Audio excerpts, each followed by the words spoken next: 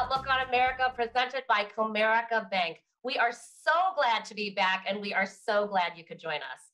We're here today to take a look at the current economic and market situation, including the factors that are affecting the numbers and where we stand today, as well as to discuss the forecast for the future. I'm Eva Saha, happy to be joining the Comerica team as your moderator and host today. Now, as you know, it's been several months since we've held an Outlook on America, and so much has changed. Today, we'll be sharing some very interesting information as the economy and markets are feeling the impact of many factors: interest rate hikes, inflation, the situation in Ukraine, and of course, COVID. And to help relay, break down, interpret all of this information, I am joined today by Bill Adams and John Lynch. Bill Adams, Comerica's Senior Vice President and Chief Economist, leads Comerica's Economics Department, providing a research and analysis that impact the bank's key markets, as well as business leaders and policymakers throughout the country. Bill joined Comerica just this year and is known as an expert financial forecaster. In fact, his exchange rate forecasts have been ranked in the 90th percentile of Bloomberg's forecast accuracy rankings. Welcome to the program, Bill. Thanks, Eva. It's good to be here. John Lynch, Comerica's Chief Investment Officer, Wealth Management, is responsible for investment strategy, asset allocation, and portfolio management. He's also the chair of the Wealth Management Investment Policy Committee. Prior to joining Comerica, John held similar senior investment roles with LPL Financial and Wells Fargo Private Bank. John, it is so nice to have you here with us. Thank you, Eva. Delighted to be here. Well, it's wonderful to have this audience with both of you today, but I also wanted to let everyone know on the platform, in case you didn't, that Bill and John post weekly updates on the economy and the markets respectively. Just search their names on the website to get the latest and the greatest. It's a really helpful tool to help navigate through all of these tumultuous times we're going through. All right, we have a lot to unpack, so let's get right to it. First, we're going to hear from Bill Adams. Bill, the floor is yours. Thanks, Eva, and welcome again, everyone. It's really nice to be here with you. So the economy today is in a really remarkable point of transition. So in 2020, we had the deepest downturn on record for the United States economy. And then in 2021, we had the fastest recovery on record for the economy. So the unemployment rate shot up to near 15%. By the beginning of this year, it was back under 5%. And real GDP recovered even faster back to the pre-crisis level by the middle of 2021.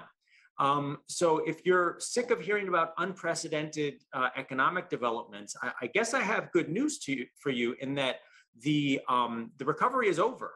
We're past the recovery phase of this business cycle, and we're on to what I think of as the expansion phase of the cycle.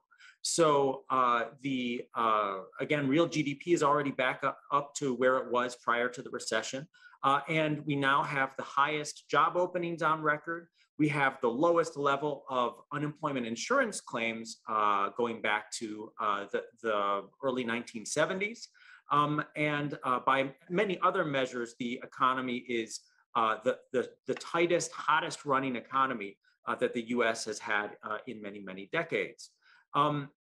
So with that being the case, the question has stopped being when are we going to get back to normal, and more, what is the economy going to look like in this next expansion? Obviously, with economic growth back to more normal, and you know, Comerica's economic forecast is that we will see real GDP growth moderating from 5.6% in year-over-year terms at the end of last year to something more like 2% in year-over-year terms at the end of this year. The bigger question is what's going to happen to inflation. Inflation has shot up to the highest in over 40 years in early 2022. And this is a combination of a number of things that have just gone wrong over the course of the economic recovery. First, we had the turmoil in supply chains in early 2021, which caused prices of new and used cars to skyrocket, as well as prices of other durable consumer goods. And then we just had a wave of really strong consumer demand that recovered much, much faster than the supply side of the economy and has driven up prices of many other goods and services across the economy, like housing, like services, like food services, and that's been exacerbated by very rapid growth of wages which is a knock-on effect of the very tight labor market. People who left the labor market during the pandemic have been slower to return than consumers have been to return to stores and to other spending venues. So all of that was compounded at the beginning of this year when Russia invaded Ukraine, which sent gasoline prices in the United States jumping another nearly 20% in the month of March. And we have seen gasoline prices dip a little bit in April, and now they're edged up a little again in the month of May. So inflation is running very hot in the United States economy right now, but we are starting to see some light at the end of the tunnel, I think. If you think of the drivers of inflation as being in part due to supply chain disruptions, the supply chain looks in considerably better shape than it did in the second half of last year. We've seen businesses make big additions to inventories, both in the fourth quarter of 2021, as well as in the first quarter of this year. And business surveys are showing that they're seeing fewer delivery delays. They're seeing less need to build inventories, and their perceptions of their customers' inventories for businesses that serve other businesses is that customers in general have stronger inventories and fewer shortages than they had in the worst months of the inventory backlog last year. So that should be fueling a slowdown in durable goods inflation over the next few months. And I think that will be the beginning of a slowdown in inflation that I expect to proceed gradually over the rest of 2022 and into 2023.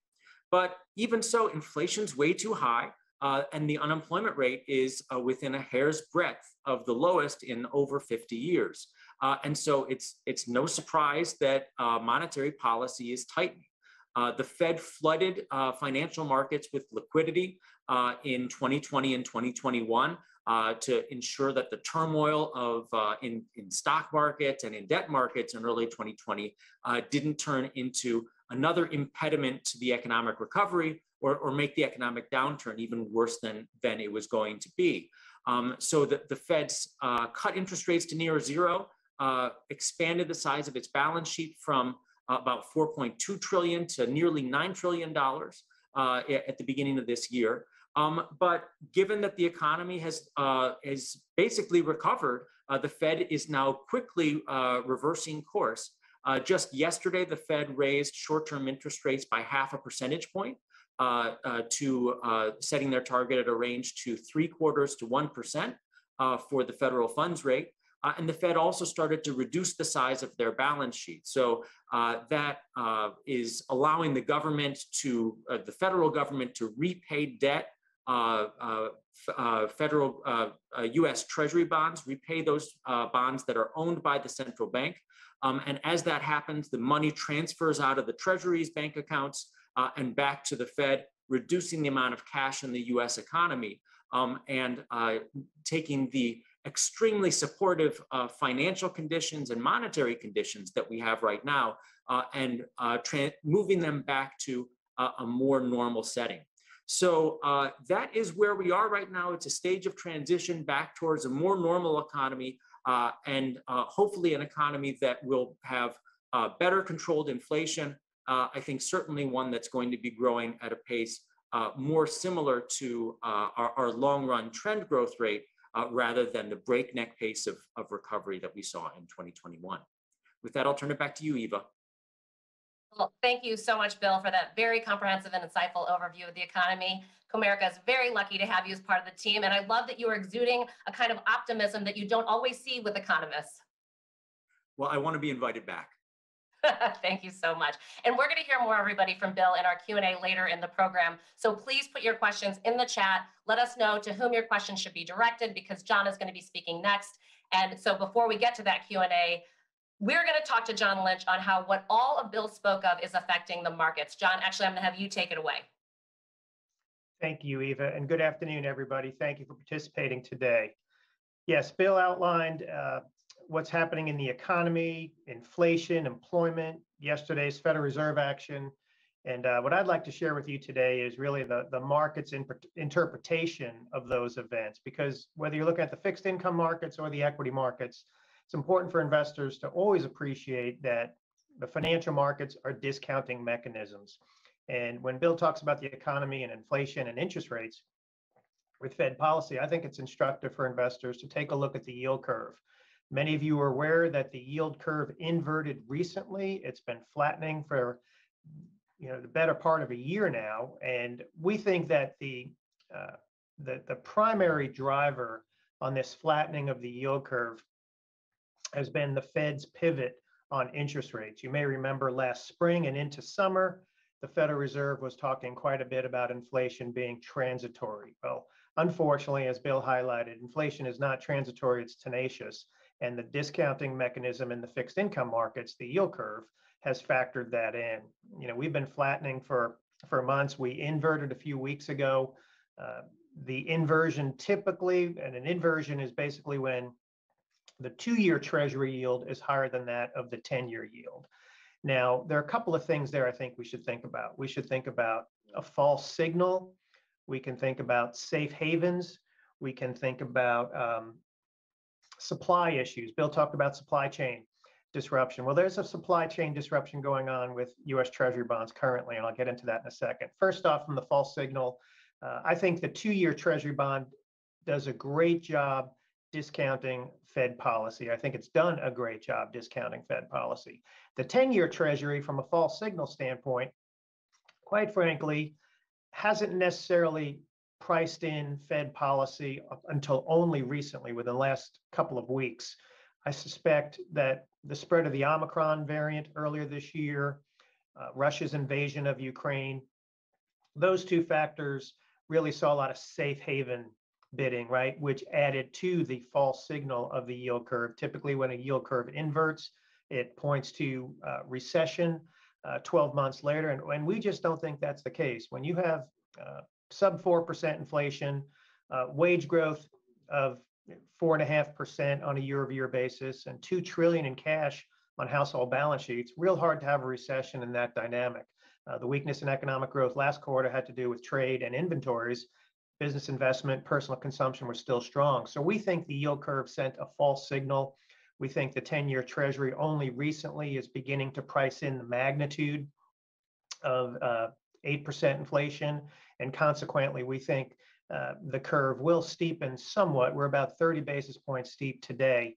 But nonetheless, in that environment, it is troubling for investors because what's supposed to be the risk-free area of one's diversified portfolio has certainly been, when the first quarter was the toughest quarter in 40 years for the bond market. So we think in the meanwhile, it's important to have some exposure still to the bond market. We think treasuries in that 3 to 3.5% range will start to catch a bid.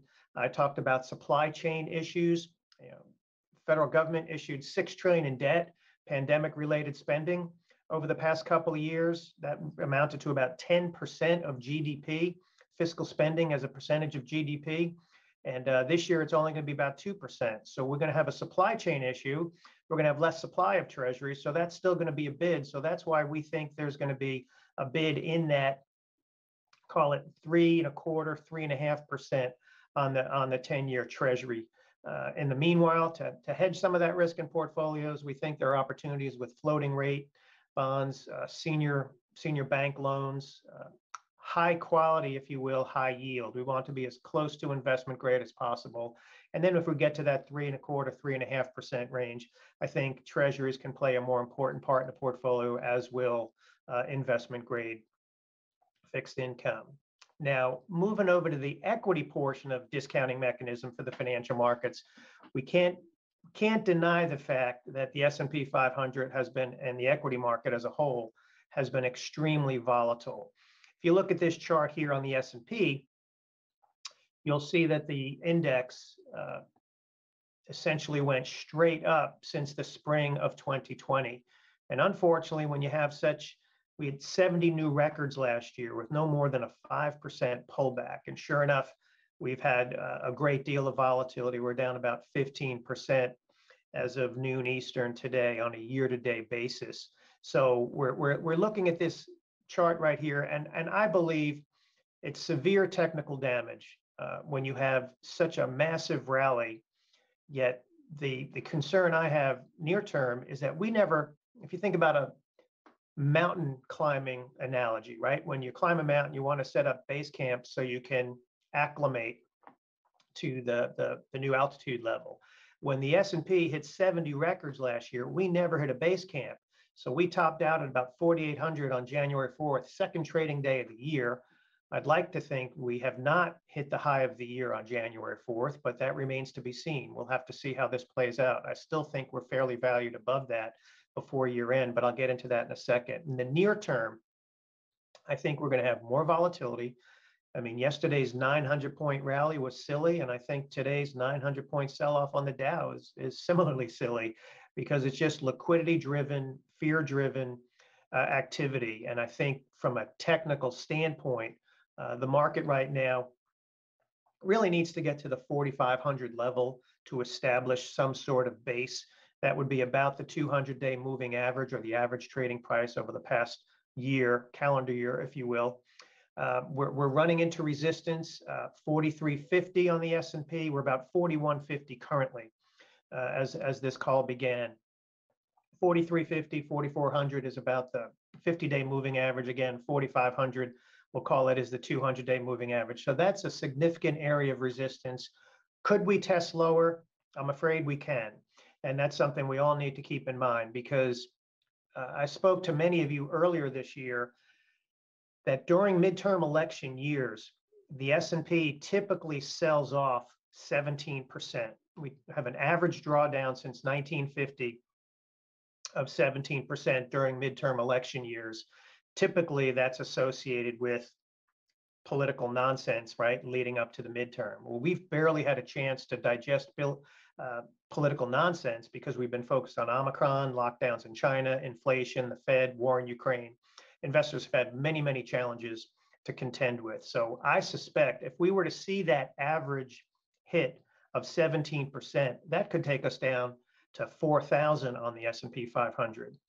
Now, during those midterm election years, we typically see a 17% drawdown, but once you hit that trough 12 months later, the S&P is up by a third on average. So I want you to think about that for a second. We topped out at 4,800 January 4th. If we were to see a 17% pullback, that gets us to about 4,000.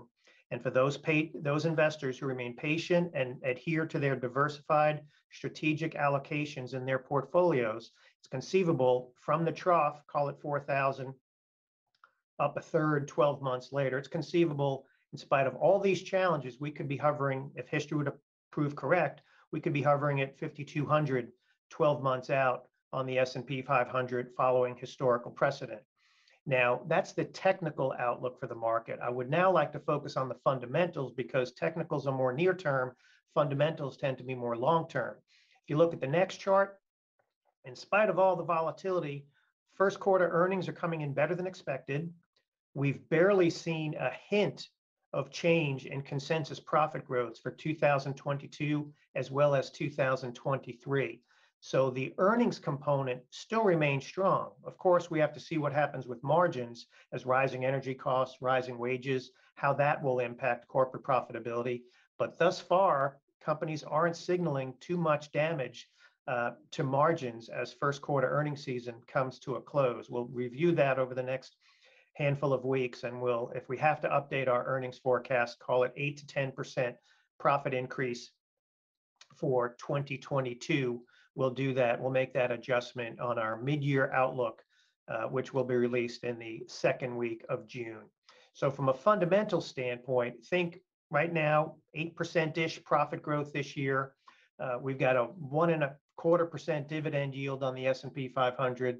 Companies are buying back shares at the equivalent to which they're paying dividends.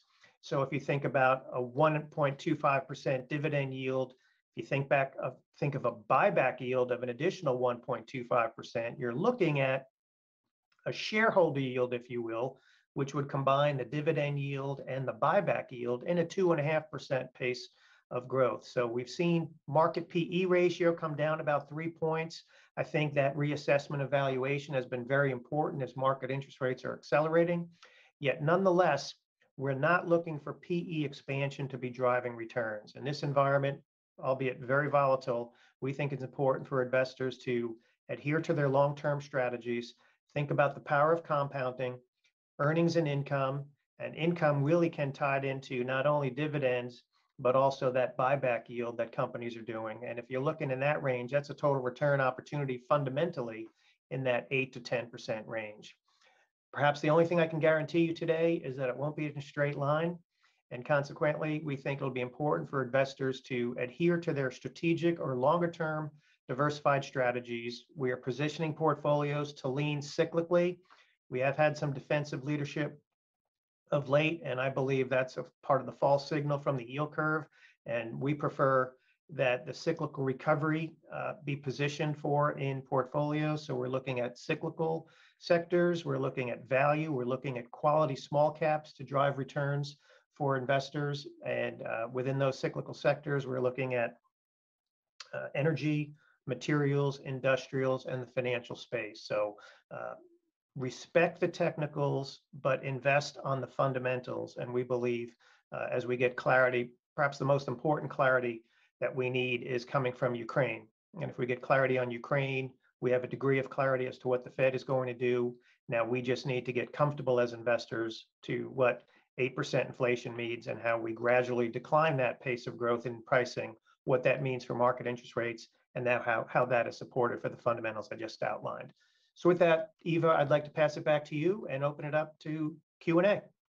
Absolutely. Thank you so much, John. You know, really your wealth of experience and knowledge, no pun intended, I actually just got that, but they really do bring a lot more clarity to the ever-changing global situation and how it impacts the market. We really appreciate you, and we appreciate that you're going to continue to update us in those weekly posts on the website as well. Like you said, I'd like to bring Bill back and get to as many of the audience questions as we can. Please, everyone, put your questions in the chat box and let us know to whom they should be directed. Just a quick note, our time is limited, so if we don't get to your questions, Bill and John, the entire Comerica team are always here to answer any and all of them offline, so just be in touch with us. By the way, I've just got to say there's so much engagement on the platform right now, and I want to thank you all in advance for that. Great questions coming in, so we are going to get right to it. You know, somebody asked this of Bill, but I think that John and Bill, you might both have something to say about this. Where do we see the US dollar going in the coming year against the Canadian dollar, the pound sterling, and the euro? And I don't know who wants to go first. Don't jump in all at once. You want to thumb wrestle for this one, John? Well, I'm happy to take it. If you want to start, I'll follow up. Sure. I think what often happens with the dollar is that the dollar will appreciate into the beginning of a rate hike cycle. We've definitely seen the dollar appreciating into this rate hike cycle. The dollar is quite strong now against most of those currencies. But I think that we're likely to see the dollar kind of stabilize and probably have much less appreciation or over the next 12 months. I don't think we're going to see a depreciation of the dollar yet, though, with the Fed continuing to tighten monetary policy and reducing the size of their balance sheet, which I think is likely to weigh on the value of emerging market currencies. John, what do you think? Yeah, I agree with you. The dollar tends to strengthen going into a tightening cycle, then pare back once the tightening cycle has begun. But I think it's important to recognize that monetary policy, the direction of market interest rates, also plays into where the dollar is headed. And if we're thinking that the 10-year maxes out in the 3.25% to 3.5% range, that's one thing. Another factor we have to consider is what's happening. You know, somewhat the question had to do with the loonie in Canada. Central banks are on disparate paths right now. You know, the Fed is raising rates. The Bank of Australia just raised rates. The ECB and the Bank of Japan are on hold. The Bank of China, People's Bank of China, is actually easing. So there are a variety of factors playing in here. And I agree. I think the bulk of the dollar's move has occurred. Like we believe the bulk of interest rates discounting, Fed activity is not done, but interest rates, market interest rates have factored in what the Fed is largely going to do. So consequently, the dollar is probably stabilizing, maybe slightly up over the next 12 months. But what the dollar will impact, certainly, there was concern whether the dollar was going to lose its, reserve or global currency status, if you will, in the currency system. And I think after the war in Ukraine, and you see the way there have been safe haven bids for the dollar, confidence bids for the dollar relative to the euro and relative to the yen, I think those many of those concerns have been put at rest. So the dollar will play a big role in commodities as well. And that's something we can talk about a little later if you'd like. All right, thank you so much, John. A lot of people are asking questions about the rates, and so we'll get to Dave in Michigan. Chair Powell was pretty specific when he indicated the FOMC would not raise the Fed rates by more than 50 basis points for each of the next 2 meetings. Has he locked himself in? What if the FOMC concludes in the coming weeks that they need to be more aggressive? Bill, what do you think? I think, well, Chair Powell, Chair Powell said a lot of stuff yesterday. I think my main takeaway is that the Fed has the tools that they think are necessary to bring inflation back down. They're going to use those tools. The Fed sees the economy at maximum employment or probably over maximum employment right now. Labor demand is certainly over the amount that the supply side of the economy can deliver in the near term. And so I think the Fed is going to continue to tighten pretty aggressively. I think, if Chair Powell could just kind of, snap his fingers and make monetary policy exactly where he wanted it today, he would probably snap his fingers and have short-term interest rates around 2.5%, maybe 2 3/4, maybe a little under 2.5%, because that's where most Fed policymakers think the level of neutral interest rates are. That's rates that neither add to nor subtract from economic growth. But the Fed also doesn't want to freak out the financial markets or shock the real economy in the process of getting monetary policy from the crisis footing that they were on at the beginning of this year to that more neutral setting. And so the way that they are going about it right now is with these 0.5 percentage point rate hikes. I'm expecting another 0.5 percentage point hike in June, and again at the July Fed meeting. And then I think with interest rates then above 1%, I think the Fed is going to go a little bit slower because they don't really know exactly where that neutral level is going to be that doesn't inordinately slow the economy.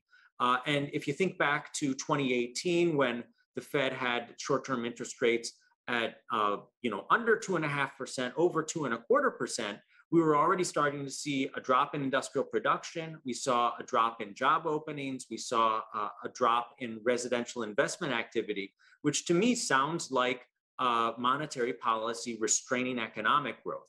And I think that we're likely to see a similar reaction from the real economy to interest rates in this cycle, probably an even stronger reaction, where we're already starting to see mortgage applications have been slowing in the first quarter of this year in reaction to the jump in mortgage interest rates. So I think the Fed is they want to raise rates quickly, but they also don't want to unnecessarily raise risks of a recession, of a hard landing. And I think they think that this 0.5 percentage point pace in the near term is the way to balance those risks. Right. And Bill, just because you did mention something, go ahead, John. If I may, please excuse me. I think a very important point that Bill made about the 50 basis point increases these next 2 meetings. This is a very shrewd play by Jerome Powell that is underappreciated by the markets right now, in my opinion, because the Fed has a lot of securities, 125 billion, 150 billion per month maturing on their balance sheet. So they're only going to roll off 47.5 billion in each of the next few months. So Powell, by raising rates, can send a signal to the market that he's serious about inflation, but he's going to have to buy back bonds in the range of 50 billion per month in June and July. So by buying back bonds and supporting the market, that prevents the concerns about tipping the economy into recession. So I think it really is a very shrewd play that is underappreciated. And this is the time, if he's going to raise by 50 basis points, do it these next 2 or 3 meetings, and then he can get back to the standard stair-step pattern of 25 basis point increases. Yeah. And John, I want to start talking about China in a minute because there are a few questions coming in about that, and we can stay on together. But before we do that, just because you mentioned inflation, recession, where are we going? Somebody wanted to ask, the GDP in the first quarter was down 1.4%. Aren't we at the beginning of a recession? And I know you might each have something to say about that. Bill? Yeah, personally, I don't think we're at recession right now. Okay. Bill's written quite a bit about it, and I'll let him highlight his thoughts. But if you really think about strength in personal consumption, strength in business investment during the first quarter, I think it was a false signal. I think it'll be revised upwards, and a lot of it had to do with trade. We imported more than we exported, and a lack of inventory buildup. Real hard to have recession with a sub 4% unemployment rate, 2 trillion in cash on balance sheet. So we think there'll be a revision, or at least I think there'll be a revision upward. And as Bill has highlighted, second quarter is getting off to a good start, and I'll pass the baton over to Bill. Okay, great. Thanks, John. I would just add to that that we also added over 1.5 million non-farm payroll jobs in the first quarter, you don't usually see that kind of job growth in an economy that's in recession. Recession is the shorthand for it is you look for 2 consecutive quarters of falling GDP. But a more precise measure of recession is you want to see the economy contracting, and you want to see that contraction across multiple measures of the economy. So not just GDP, you also want to see incomes falling, you want to see employment falling, and you want to see production falling. And on those measures of the economy, we saw continued growth in the first quarter. And I think that we're going to see those kind of wonky things that drove a negative GDP print for the first quarter, like the trade deficit and like inventory accumulation. They're going to be less of a drag on the economy in the second quarter, and I expect to see real GDP return to positive growth. Okay, thanks. I would love for you to both stay on because there's a couple questions about China, and you all have hinted at a lot of things. It seems like you are already anticipating these questions from people. But one person asked, will Chinese COVID-19 policy with the lockdown, let's see here, sorry, with the lockdown impact US inflation and the US supply chain? And then somebody else wanted to know if the Biden administration agrees to lower or eliminate the tariff on Chinese imports, what impact will this have on inflation? So if you could just both speak to that, let's have a little bit of conversation around China. You wrote the book, Bill, so I'll let you go first. Literally. No pressure. I think the Chinese lockdowns they're bad news for supply chain normalization. They're bad news for inflation. They're bad news for the global economic outlook. But one thing that I've learned over the years watching Chinese economic policy is that, it's like my grandmother used to say about the weather in Utica, New York. If you don't like it, just wait a few minutes and look again, because it's going to change. China's government also sees the problems and the collateral damage caused by their lockdown policies. And I would expect over the next couple of months, they're going to be looking for ways to mitigate that damage and minimize the amount that their lockdown policies are affecting China's economy. And they're really going to be focused on the effect on the economy domestically, the effect on incomes and on domestic output, domestic employment, domestic social stability. But because China is so integrated into the global economy, that's going to also mean the lockdowns over time, I expect to have less of an effect on China's international trade. And I'm hopeful that we have a little bit of a cushion to absorb the impact of these lockdowns, given just the huge amount of goods that the United States has imported from China over the last 6 months. And that a lot of that has gone into business inventories. It hasn't been sold to consumers yet, so that there's more wiggle room for businesses to absorb a slowdown in imports near term. Eva, I'm sorry, what was the second half of the question? Let me see. My thing is, we're scrolling. Will Chinese, the lockdown impact U.S. inflation? And then Tariffs. It had to do with tariffs. let's see. Tariffs. Go ahead, John. Yes, tariffs. It had to do with tariffs. Yes. If the Biden administration agrees to lower or eliminate the tariff on Chinese imports, what impact will these have on inflation? I think in the short term, tariffs raise prices of goods. They would tend to, a cut in the tariff would mean that imports would get a bit cheaper for Americans. There's a lot of other mitigating factors at work. If China's currency appreciates after the cut in the tariffs because people are less worried about U.S.-China trade relations or economic relations, that could offset the effect of the reduction in tariffs and make Chinese goods, prices change less from U.S. consumers' perspectives. I think the bigger factor driving inflation right now is the surge in energy prices, the surge in food prices, and that's really a Russia-Ukraine effect. And I don't think tariffs on Chinese imports are going to affect it that much near term. I think a broader issue, if U.S.-Chinese economic relations improve, and they're at a pretty low point right now, then I think that that could mean that American businesses would stay more engaged with globalization and source more globally, and that does tend to reduce prices over time. It's disinflationary. Obviously with other effects on the economy, which have been kind of debated to no end over the last 6 years, and I don't think necessary to get into after all we talked about them over that period. But I think the real issue with inflation right now is on the commodity shock. Number one, number two on housing prices, which I expect to slow as higher mortgage rates and higher house prices price more home buyers out of the market.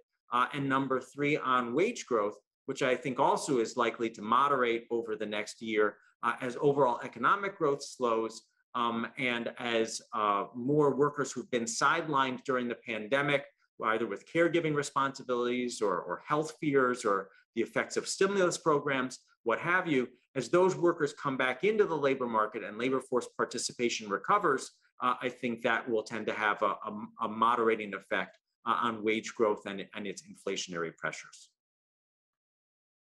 All right, so thank you for that. And actually, you sort of touched on, Vicki from Texas wanted to know where the housing market is going to go from here. So thanks for addressing a little bit of that as well.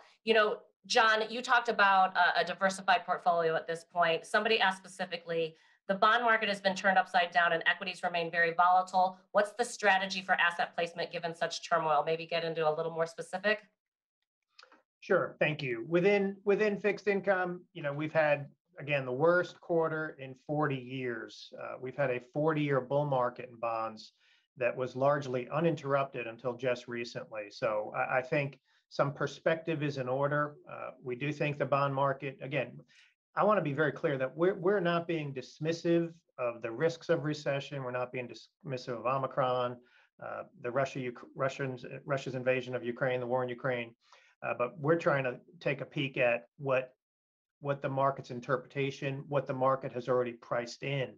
And when you look at the fixed income market in a diversified portfolio, it's very clear that what had been a ballast for the previous 40 years, 159 quarters, most recently, the 160th quarter, the fixed income component did not provide ballast for portfolios. But again, as we get to that 3.25, 350 on the 10-year Treasury, you start to see that lack of supply, yet still see consistent demand on the 10-year benchmark U.S. Treasury note. We do think that will again provide some stability for diversified portfolios. And within fixed income, again, we made some changes to our portfolios We're still looking at, better quality, high yield.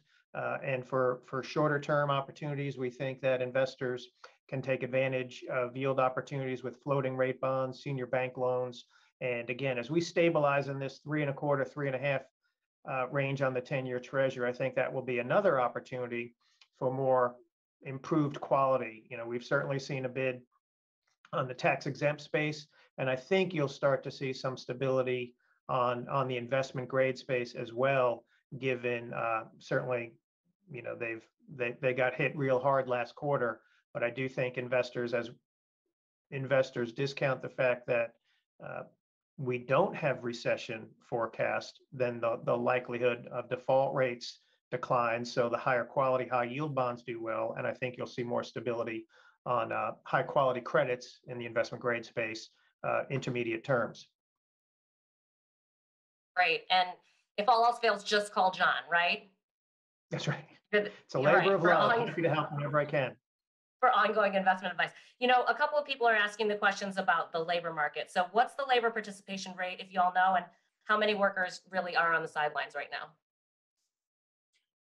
I want to say that we're back to 62.4, 62.5% of, yep. And prior to the pandemic, we were over 63% of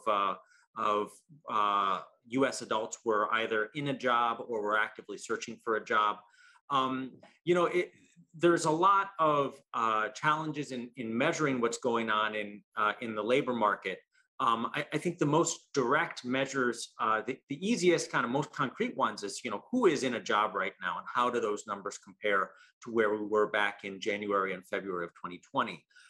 And the level of employment right now for men ages 25 and higher, and for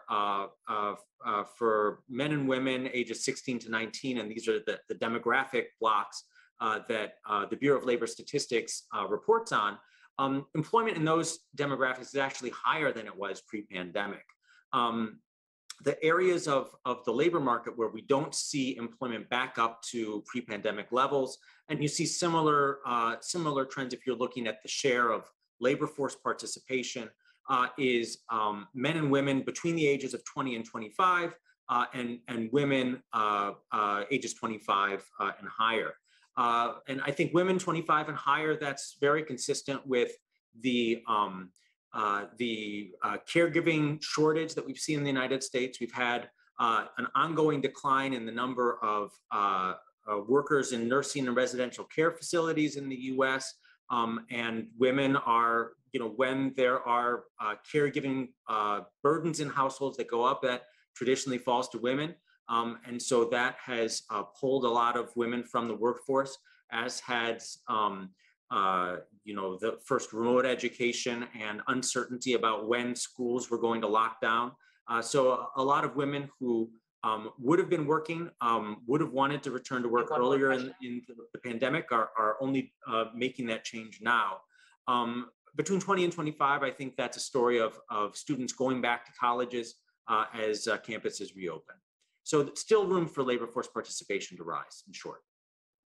Okay, great. There's been so much conversation around the Great Resignation, reinventing, how people employ people. Why don't we close on this topic of labor, because somebody else had a very interesting question. What are your thoughts on former UK central banker Charles Goodhart's predictions that the era of inexpensive labor is giving away 2 decades of worker shortages due to shifting demographics, increasing labor costs in low-cost countries, increasing geopolitical risk, leading to declining globalization and more onshoring, et cetera? So it's kind of a loaded question, but why don't we end this conversation for today, at least, talking a little bit about labor? I think the globalization has certainly been damaged over the past several months, right? And I think you're going to see a pattern, to your point about onshoring. So you could see elevated wage pressures as a result of that. Hopefully diplomacy, will make improvements in the coming months, but nonetheless, there has been damage, even as Bill, alluded to earlier about the last 6 years about tariffs. Globalization trends over the past couple of decades, we think are going to moderate in the coming years. And, to the degree that results in higher wages, I think that, a market implication from there could be slightly elevated inflation, therefore slightly elevated market interest rates, not from where we are now, but from where we've been when the Fed was artificially suppressing longer term interest rates, and ultimately what that will mean for margins. Margins historically average, I don't know, call it 6 or 7%. And we've been in the 11, 12, 13% range over the past 6 or 8 quarters. So I think margins will get hit as you see wage growth persist higher. But nonetheless, if margins go from 12% to 10%, it's still a pretty good margin pace, right, relative to history. And I think that's why, it's a primary reason why I want investors to start thinking about earnings and income compounded annually, earnings and shareholder yield, as I identified that, as opposed to PE expansion. Because if you're going to have elevated wages, elevated inflation relative to what we've had over the past decade or so, we still think inflation can moderate to historical averages in that 3.5% or 4% range. And consequently, what that impacts for margins, we could still see margins averaging, in that 8 to 10% range as opposed to the 6 to 8% range. So, there'll be an adjustment, but wages will play a role. Thanks so much, John. Great point. How about you, Bill? Any last thoughts? Oh, I think John nailed it, and I know everyone wants to get on with the rest of their day. I won't. I'll say more at our next webinar. I'll leave it there. That is a great segue. Thank you so much, Bill and John, for sharing your time, your expertise with us. And thanks to everyone who joined the platform. We really appreciate your attendance. Your engagement was amazing. We have a small ask of all of you. We do have a short survey for you to complete before you leave the platform. It just really helps us bring you the program that you want and the ways in which you need it. So thank you in advance for filling out the survey. We really appreciate that. And as Bill just said, we look forward to seeing you again at the fall Comerica Bank Outlook on America Economic Investment and Midterm Elections Political Analysis Update. That'll be on Thursday, September 15th. Bill and John will be back, as he promised, and they will be joined by Comerica's Director of Government Relations, Dan Donahoe. Until then, everyone, be well, be safe, and we look forward to connecting with you soon.